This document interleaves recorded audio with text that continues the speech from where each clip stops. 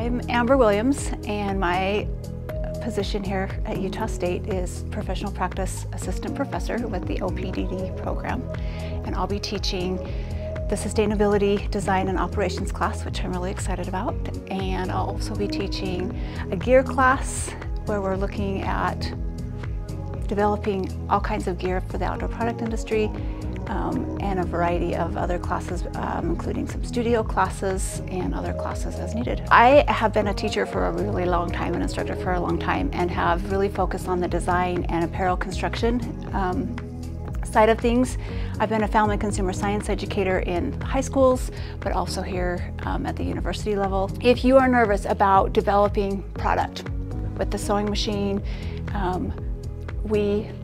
like I said, we learn by doing, right? And the more you work with projects and that prototyping, if something doesn't turn out the way you want it the first time, that's okay. That's part of the protoing process. And I'm here as your guide, your mentor, to help you figure that out. We have a unique opportunity right now to be able to influence not only people who are recreating and working and living in the outdoor spaces, but we have an impact to be able to influence other industries as well. I think we have a really unique relationship with our industry partners to be able to have extremely relevant content, projects, learning experiences for our students, and I'm excited to hit the ground running and make that happen.